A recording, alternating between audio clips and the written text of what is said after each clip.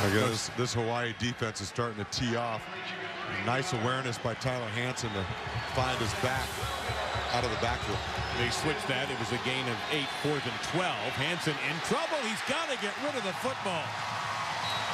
3 Warrior defenders put him down. Zach Masch lived up to his name. And on downs, Hawaii takes over, and no one has a timeout in this game.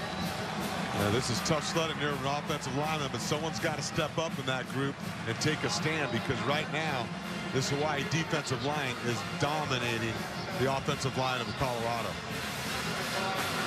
Tyler Hansen's got to do his job, get rid of the football as well. But boy, look at all those black jerseys, huh? Be a touchdown.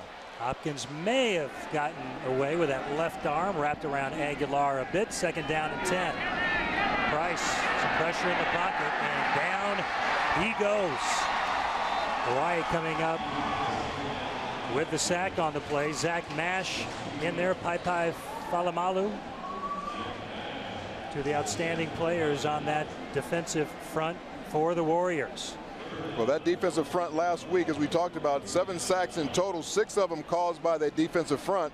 And they'll play as many as 12 guys up front as far as their rotation. I don't know if they have that many today just because of the numbers that they can travel.